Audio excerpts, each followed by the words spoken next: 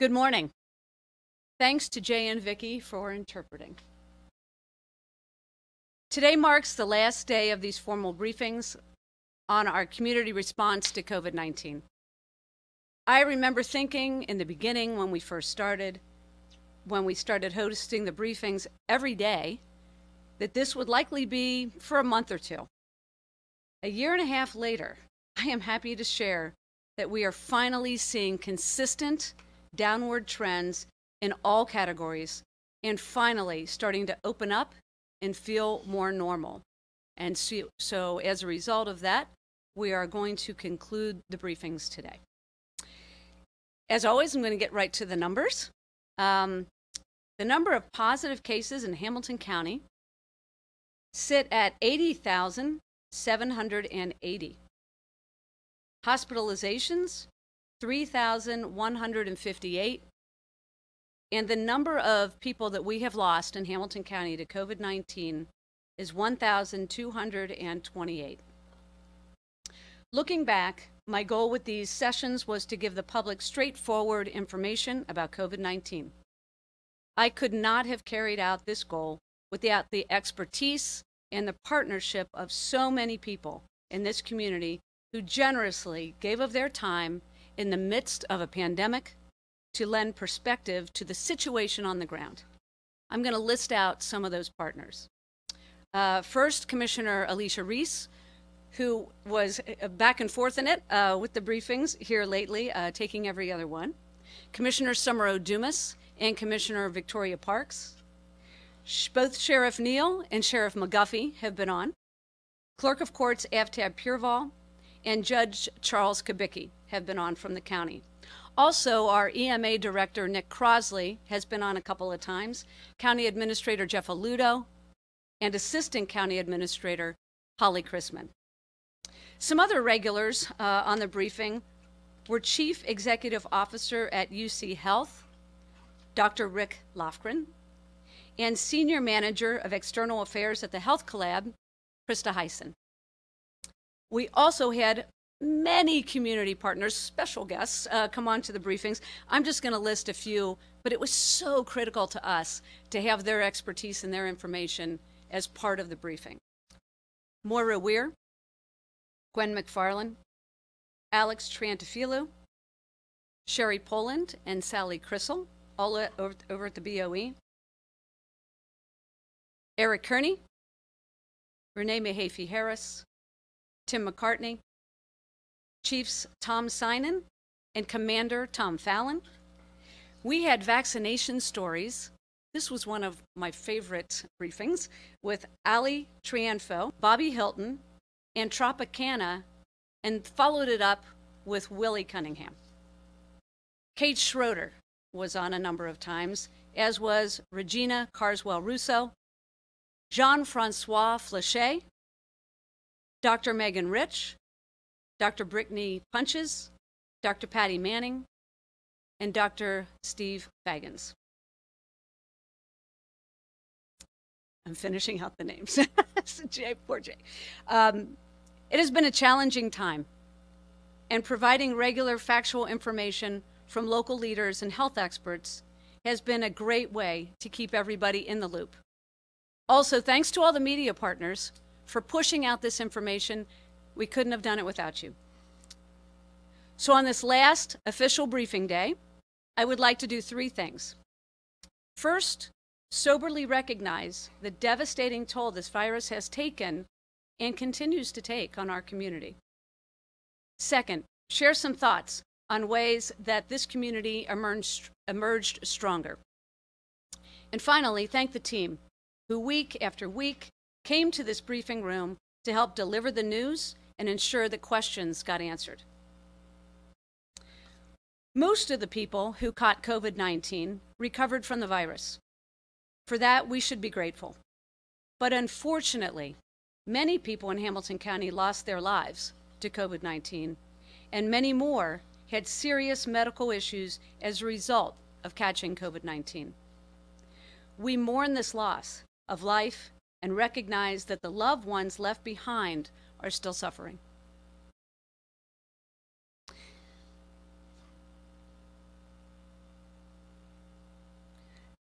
We also know that the virus is still present in our community, and the most effective way to keep from getting this virus is to get a vaccine. While it's hard to find a silver lining from this experience, I do believe that there are some lessons learned, and even some areas where our collective efforts have made us stronger. Sorry.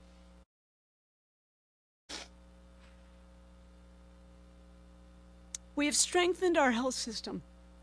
Through the Health Collaborative, area hospitals came together in an unprecedented way to keep people safe and healthy, especially through their testing and vaccination efforts. We have addressed health disparities.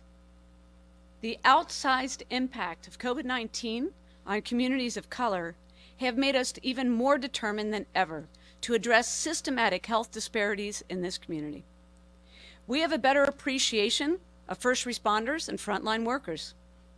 COVID made us better understand the sacrifices our first responders make every day to make our community safe, and directed our attention to the hard work of our frontline workers, who we sometimes take for granted. We have fought overdoses. Hamilton County overdose deaths were flat in 2020, while they skyrocketed in other major cities. The Addiction Response Coalition has met weekly during the height of the pandemic to pivot their outreach efforts and coordinate their response. We have improved the lives through federal funding. The CARES Act funding and the American Rescue Plan have allowed the county to invest federal dollars to keep people in their homes, keep small businesses open, keep the people experiencing homelessness sheltered, ensure that people have access to testing and then the vaccine, provide PPE to first responders and businesses, helped our local government partners, and assisted our nonprofit and arts community, and the list goes on. And we are in the middle of allocating those dollars right now through the American Rescue Plan. We have improved coordination amongst governments. The need for consistent and frequent information sharing provided an opportunity for the City of Cincinnati and Hamilton County to work together through multiple partnerships. It also provided a similar opportunity with the other 48 jurisdictions in Hamilton County. So we have come together as a community. And thank you to the community for stepping up, offering to help the most fragile and vulnerable among us. People stepped up to take meals to shut-ins, to provide rides to vaccine clinics, to lend a supportive voice to those struggling with isolation, to help kids learn remotely, to keep people settled in a very unsettled time. As Greg would say, people were kind. I hope that this is part of the legacy of COVID-19. Lastly, I would like to thank the team that helped put this together every week. COVID introduced us to the effervescent Jay Gates and the ever-patient Vicki Emerson, his cohort. It resurrected the radio voice of Bridget Doherty, shared the audio-visual expertise of Scott Thompson and Nick Schell at Resolve, enlisted the speechwriting skills of Brian McCleary and my former chief of staff, Alex Linzer, and finally made us all realize just how good Greg Kesterman is at his job as the Hamilton County Health Commissioner, offering a smart and steady voice while following the science. We are so lucky to have him at the helm. So I am so grateful for the expertise, the determination, and the humor that this team has brought every week. So with that, as always, I'm going to turn it over to Greg Kesterman.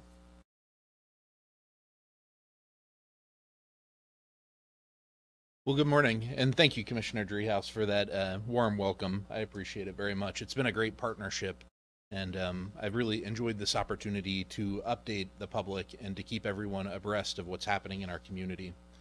We continue to see all trends heading in the right direction, which is fantastic news. Cases and hospitalizations have been decreasing week after week. In fact, Hamilton County is doing so well that for the first time since October, 8 months ago, we transitioned to orange. We are no longer considered a county with high incidence, which is really great news. I think a large part of this is the vaccinations. More than half of our county has been vaccinated, but it's also because we as a community have come together and are working together to return things to normal. Looking at the data, our worst was back in December when we saw 716 cases per day. Right now, we are down to 41 cases per day, so we have seen just such a drastic decrease in the number of cases here within our community. Week after week, I do continue to remind folks that there still is COVID, and we must still be careful, and there is still an impact from COVID. Right now, if you took a snapshot, there are about 2,400 cases of COVID within our community. So we still need to just be cautious. We still need to not forget those tools that we have talked about since February a year ago, which include washing your hands, and if you're sick, keeping sick at home and covering your cough. These tools should remain with us regardless of if there's a pandemic. These tools are how we keep one another healthy. In addition to the cases, I have been updating on the variants. We still are set at 16 known variants within Hamilton County. I am certain that there are more variants here that we are not aware of because they've been untested. I've said this several times now, but the great news is if you're concerned about variants, get vaccinated. The vaccines work against the variants. Also tied to cases is our reproductive number. We have now been below 1.0 for many weeks. Today we are at 0.97 for Hamilton County and 0.98 for the region. We are also seeing a continued decline in the number of patients within our hospital systems. Today, in our 14-county region, there are 109 patients within our hospitals. There are 37 patients within the intensive care unit, and 27 of those individuals are on ventilators.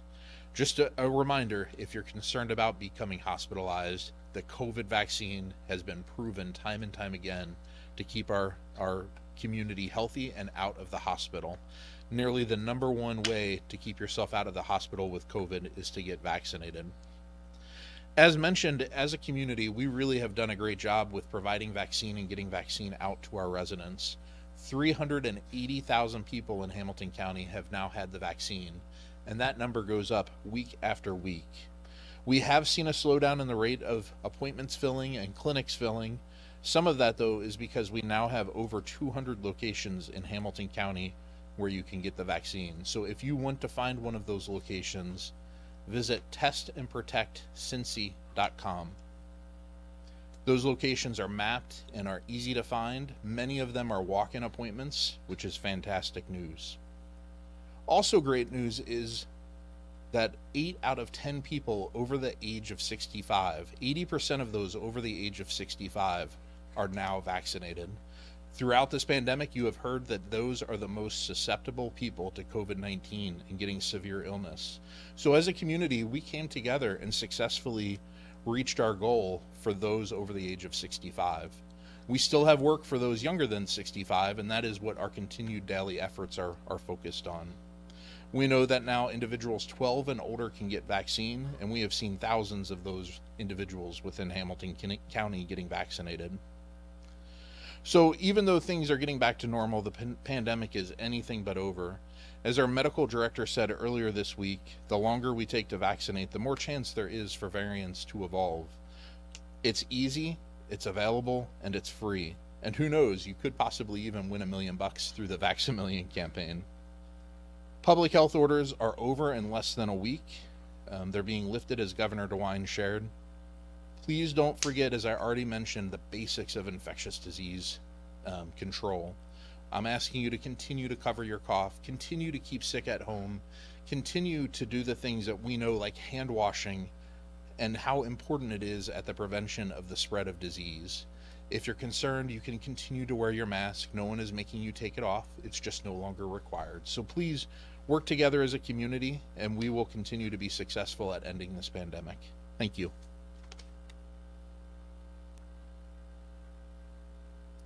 So before we go to questions, we have a little montage just as a reminder of where we've come from and where we are now, because this has been a long slog for about 1.5 years here.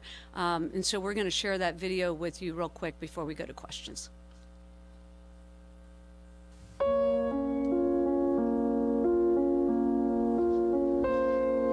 Good morning, everybody, and welcome to our first daily briefing here at the County Administration Building. Today feels like a gut punch because we are reporting 2 deaths today. It feels like a very dramatic shift in what we're dealing with here in Hamilton County. All right, so I know these are sobering times, I know, and I know there are challenges, and I know people are struggling. However, there is a bright spot. Really want you to focus on yourself and making sure that you're doing everything within your power and your family's power to create an environment of social distancing. Wear a mask, wear a mask, wear a mask, stay home if you're sick, treat workers with respect, and most of all, be kind. We are trying desperately to help as many businesses stay open in Hamilton County as we can. Go get tested. We've got free testing in this community, and it is so easy to get. Thank you, Jay, for being here this morning. I'm going to back up so you can get a better visual.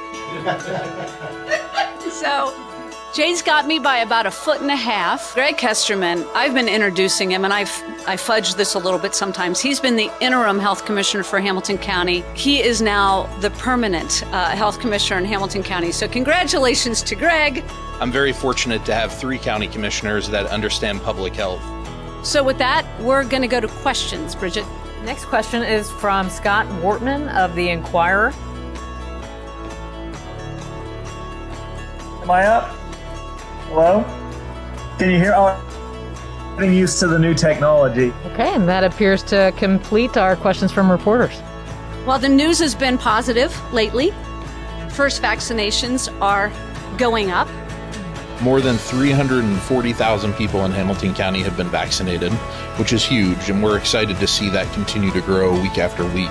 Ohio's had a lot of compliments, and I think the work we have done here in Hamilton County should go noticed, because we worked hard as a county, and we made this pandemic less impactful here as well.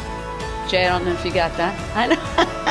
So, Jay's sweating back here again. So let's be safe out there, and we'll be back next week. Thank you.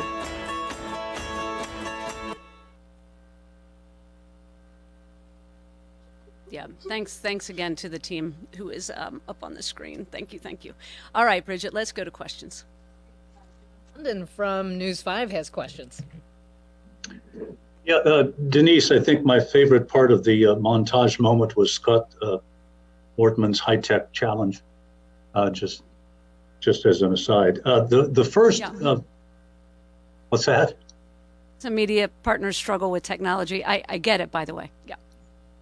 The first Vax-A-Million drawing, as you know, is 9 hours away, Denise, and the feds have now blessed Governor DeWine's gambit for all 50 states, as you also know. What's your assessment about what Vax-A-Million has done relative to Ohio's vaccination rate so far? Well, I think we know that they've increased because of Vax-A-Million. I'm signed up, and I'm hoping to win, John. And if I do, I pledge to share half of it with you. You've got my pledge. That's how confident I am that I'm going to win. But anyway, yeah, it's increased the number of people that have gotten vaccinated. And so we have tried a number of different strategies, both at the state level and locally, to encourage people to get vaccinated. So is it gimmicky? Maybe. Did it help? Yeah. So, okay. I mean, Greg has talked about all the locations we've gone to. We were out at a brewery. Was it last week or the week before? Because that's where people are. We're at mobile home parks. We're at schools. We're at senior buildings. So whatever we need to do to encourage people to get vaccinated, I'm all for it. 52% as a region is what Kate Schroeder told us yesterday, 1 dose. The goal is 80%, as you know, it's just 5 weeks from now. She's no longer sounding all that optimistic about hitting it. If we fall 15 to 20% short, what practically will that mean for Hamilton County daily life in your view? So as always, I'm going to kick this one over to Greg because it's a difficult question. But I will just lend, I think 80% was optimistic to begin with. We all acknowledged that in the beginning. But we needed to be optimistic about how many folks might get vaccinated. So, Greg has this great chart, and he clearly doesn't have it with him today, but this is my favorite chart and I've talked about it a million times, where we've got these curves of all the age groups, and every single one of them are going up, every single one of them, and they've never dipped. None of them have. And so we are continuing to vaccinate people. Might it take longer? Maybe so, but we are continuing to trend up. So, Greg, I'm going to kick the hard part to you. So ideally, John, we would get everyone vaccinated in Hamilton County, 100% of folks, because we know how effective the vaccine is. Unfortunately, we know that there will be a portion of the population that does not choose to get vaccinated, and that's their choice. As shared just a few moments ago, though, those over 65, we have met our goal. We have vaccinated 80% of individuals over 65, which is commendable. And that is in large part due to the number of partners we have here in Hamilton County. Our 5 hospital systems, our 4 health departments, and many, many pharmacies throughout the county have put tremendous effort and thought into getting vaccine out to our community. My team at Hamilton County Public Health, week after week, continues to amaze me with the ideas and the locations that they come up with on how we can get vaccine straight to the arms of the folks that need it.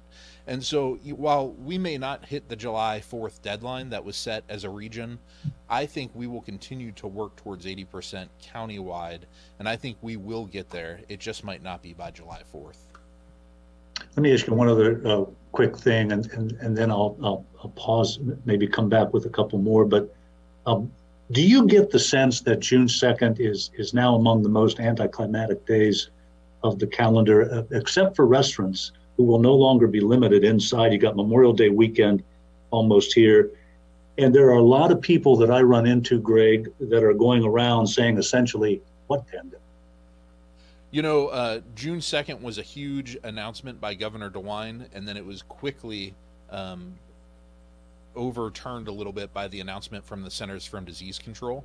But the truth is, what we're finding through science is that the vaccine works. And so while the Centers for Disease Control announcement took a little of the thunder away from June 2nd, that's okay, because it means that we are able to get life back to normal. It means the vaccine is working in a way that no other vaccine in the United States has ever worked. And it's great news that after June 2nd, some of these orders can be lifted, and we as a community can continue to heal. Thank you. I'll have a couple more here in a moment. Next up, we have Corey Sharber with WVXU. Good morning, Corey. Good morning, Greg. Of course, this is the final COVID-19 briefing. Of course, like we've seen the numbers, how they've just lowered dramatically since the winter months. Of course, this being the final one, it is sort of a celebratory occasion, especially considering that the CDC is lowering guidelines time and time again. Is it still too early to for a celebration in a way? I know that, of course, now we have the vaccine out, and that's leading to a lot of lowered numbers, but there is still a lot of COVID in the community. Is it still too early to sort of go crazy with everything? Corey, I think there is still a lot of COVID in our community, and we must, as a community, continue to be cautious. That cautious will look different for different people. I think we should celebrate that vaccines work, and if you've been vaccinated, I think you should be able to celebrate that you have new freedoms and safety that you never had chance to have before. That said, for folks who have not been vaccinated, some may choose to get vaccine and some may not, and I think there still is significant risk if you are choosing not to get vaccinated. So as a community and as a public health team, we are watching very closely. We'll continue to watch these numbers and make sure to inform the public as we see changes within our COVID footprint here in Hamilton County. I know you mentioned that vaccine numbers are going down. That might be connected with just there's so many locations now that you can pretty much just walk in anywhere and get a vaccine right away. How big of a boost could children give to the vaccinated population? As I've seen recently, Cincinnati Public Schools has been vaccinating students from the age of 12 and up. How much of a boost could that give going forward? You know, our smallest age group currently that has been vaccinated because they've had the least opportunity to get vaccinated is those between 12 and 18. As you know, most of the vaccination effort did not allow for those individuals to be vaccinated. And so there is a lot of opportunity there. We also know that there are studies underway right now currently to look at vaccinating individuals that are, I think, 2 and older. So the sooner we can get those vaccines approved and out into the public safely, the sooner our community will have a greater protection against COVID-19. Now, my following questions are both for you and Denise, if she doesn't mind coming up. It's been a really crazy whole period of life we've been living this past year. I mean, I just started my job here, jumped right into the middle of a wave, which, you know, was very stressful and awesome all at the same time. During this time, though, I mean, you've gotten a promotion and you've, you know, had to take control of a public health organization in the middle of, you know, something only occurs every century. Could you just go over like the mental toll the virus has taken on you and your colleagues during all of this? You know, it has been certainly quite a journey, and taking over in February as interim health commissioner a year and 5 months ago certainly was a challenge. But I have been fortunate throughout this pandemic to work with such great people. I have 3 county commissioners who support public health, who have worked closely with my team. I have county administration who has done the same. And I have 118 people at my work that are just amazing. And I'm very fortunate to have them working together for the same cause. If you don't mind, I'd like to hear from, if Denise is available, I'd like to hear her thoughts on just the craziness that's taken place. Yeah, well, you saw it a little bit in the montage, right? It's hard for me to remember where we started. It seems like a million years ago. That was just such a different time when we first started to talk about this new virus, COVID-19, and what it would mean to this community. And I frankly didn't think a year and a half later we'd be standing here still talking about COVID-19. We just didn't know what we were in for. But I think we must remember the lives lost. You know, we lost over 1,000 people in Hamilton County. I know people that lost people. We heard from people that lost people. So it's been devastating to many people in this community. And folks are still struggling with the impacts of the loss and the mental toll. I heard a lot about mental health during this time and the mental health toll that the isolation took on not only individuals that were challenged or vulnerable, but everybody. Right? Kids are struggling. Parents are struggling. Everybody's had this common experience and common struggle. And so I think it's an interesting thing to have a whole community go through the same thing at the same time and come out, or start to come out, I guess, on the other end. So I don't want to lose track of the loss, because I think it's the primary thing that we need to remember. But as I talked about, we did come together as a community, and it's not just the individuals that, you know, participated in the briefings. It was the entire community stepping up and saying, we're going to do our part, and they did. And so I think it in some ways has brought this community closer together, where we can acknowledge the assets that we all bring, understand that we can help one another just by reaching out and making a phone call or waving to the neighbor, you know, across the fence or whatever it is. We all have a part to play in this recovery, and I think that's what we're seeing in the community. So it's been a super interesting time. You know, when we first started this, as I said, we closed down the building, right? I mean, we didn't see, we've been working virtually for months.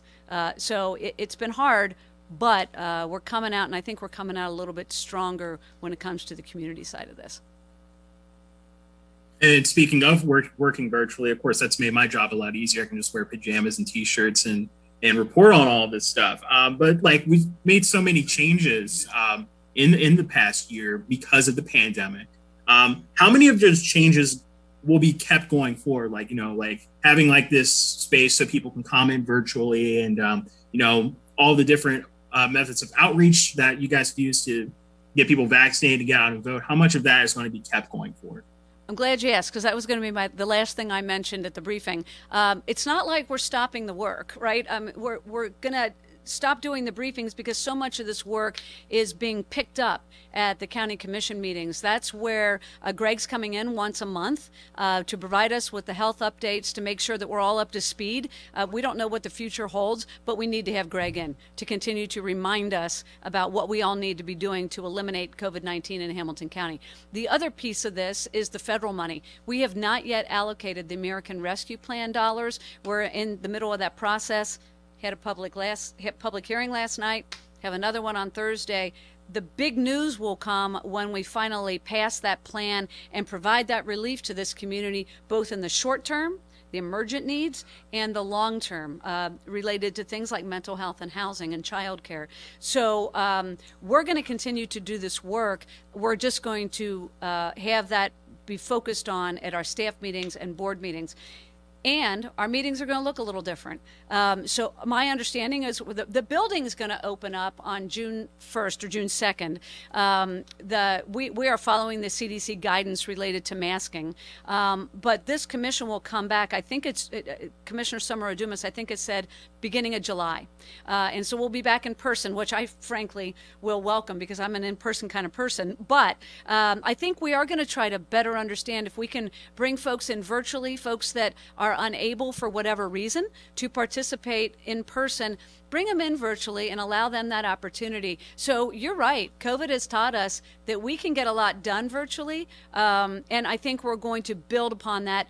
The other piece is some of our employees, when I think of some of the JFS caseworkers, it's easier for them to be out, they're out in the community. They don't always have to come down to the Alms and Depke building to fill out their paperwork. Some of that can be done virtually. And so we are trying to adjust as an institution to make sure that what has been the positive piece related to what you're talking about is something that we think about and implement in our regular practices. That's all my questions. Thank you very much. Thanks. Next we have Mark Wart with the Inquirer, and he has questions for Greg.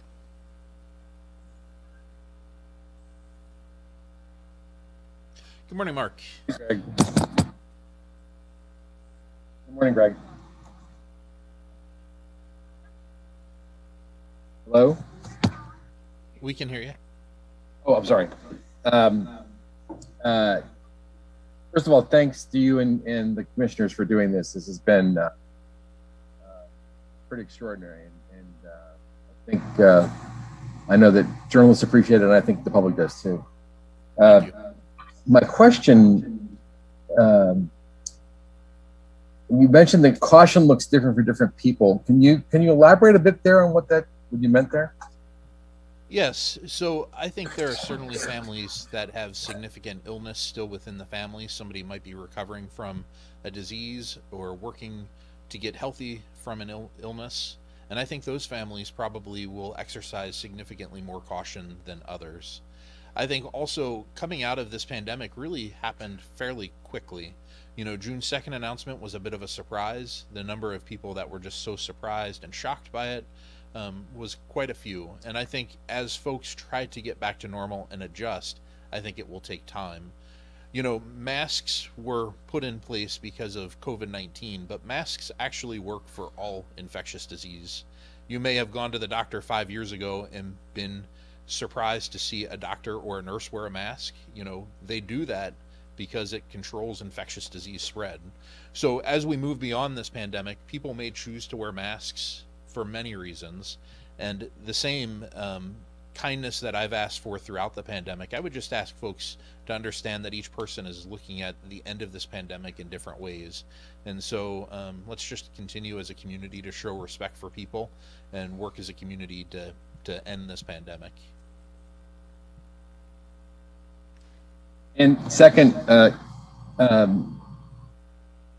so you're going to be doing monthly briefings, and you're be doing the surveillance.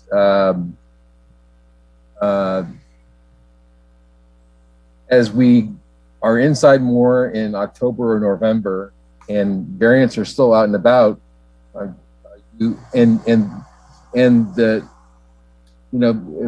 if we looked at different counties, we'd see very different vaccination rates. I'm assuming that also happens if we looked at the data by zip code. It looks different in different parts of the county. Are you concerned about, potentially small rekindles in different parts of the county as we go into the fall? Yes, so our epidemiologists will be looking very closely at the data, and we will be trying to figure out if there are hotspots in the fall that we see occur. I can't say enough that the vaccine works, so the number one tool if we go to one of those communities that might be seeing an increase will be to once again encourage folks to get vaccinated. My hope is that by fall we have that 80% that we've been talking about all throughout Hamilton County vaccinated, and so we won't have as much concern here in Hamilton County as maybe some other communities that are less likely to uptake the vaccine might experience. So we'll continue to watch closely. For those folks that need information, our website, we continue to update it daily at 2 p.m., 7 days a week with cases. We update the variants once a week on our homepage so you can see changes in the variants.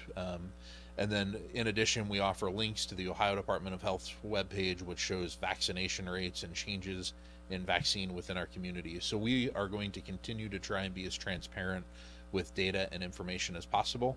And Mark, I would ask that if there's something that's missing, just let us know, work with our public information officer, and we'll work to try and include it, because our goal is to continue to make sure to get information to the public as quickly as possible.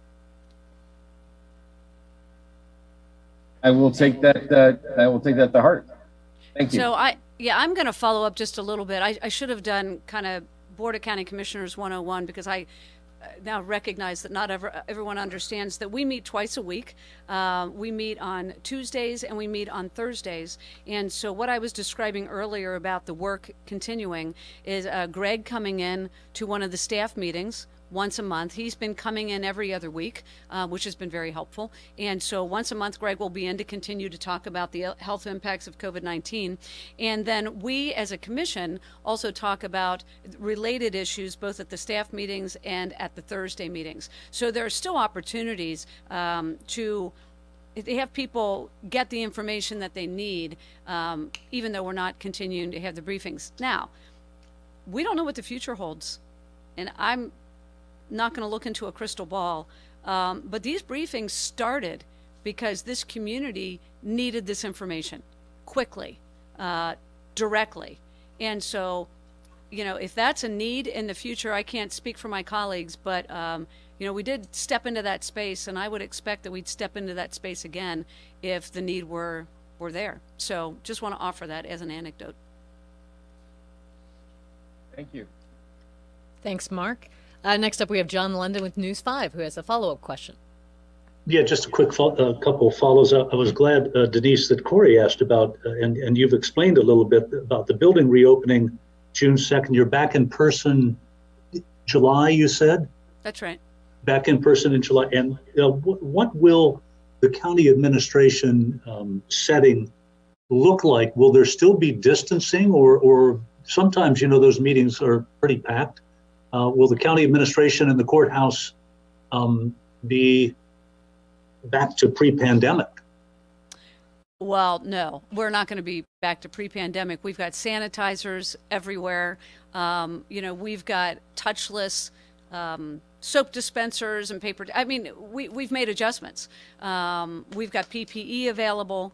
I do believe that we will start to adjust, knowing that a lot of folks amongst our staff have gotten vaccinated. And so, you know, as Greg has alluded, and we've alluded to this before, if folks are vaccinated, you know, Greg and I have both been vaccinated. We can stand together. Jay and I have been vaccinated. We can stand closer to one another than we could a few months ago pre-vaccination.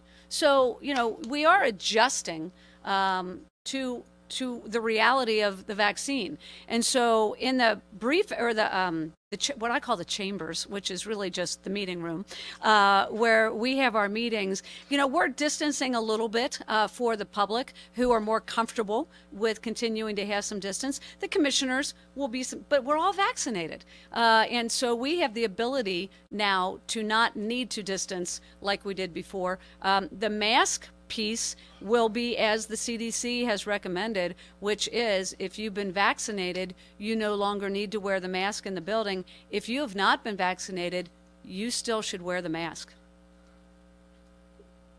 And just one more to clarify. Earlier you said that if you won the Vax-A-Million, that you would share it. Here we go. So that's on the record, I think. I Is know, that correct? I know. You know, after I did it, John, I was kind of kidding, but now I know you're going to hold me to it. So if I win, I'll split it halfsies with you. I have the tape saved. Thank you. We can both retire, John. Okay, that appears that it concludes our questions from reporters. All right, very good. So thanks again. Thanks a million to the reporters. Could not have done this without you. You have been so critical to pushing out information. You've joined us every week or every day, as the case may be. So, you know, thanks for the partnership. It's just been critically important. And again, I want to thank the team. This is not an easy production. We had to build some things here at the county in order to have this be as seamless as it has been. And so the expertise and it's really the dedication of the people that are sitting in this room right now has been amazing throughout this process. And so I cannot tell you how grateful I am for the partnership broadly, but the partnership in this room, and everyone keeping a sense of humor as we've struggled through some of these really challenging times here in Hamilton County. So with that, with your indulgence, everyone, I'm going to bring the team up. They're very nervous about leaving the computer screens, but anyway, they're going to do it. So let's say thanks to the team. Brian, come up.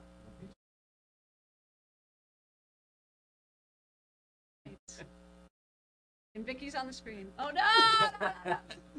All right. Thanks, everybody. Signing off from the county building.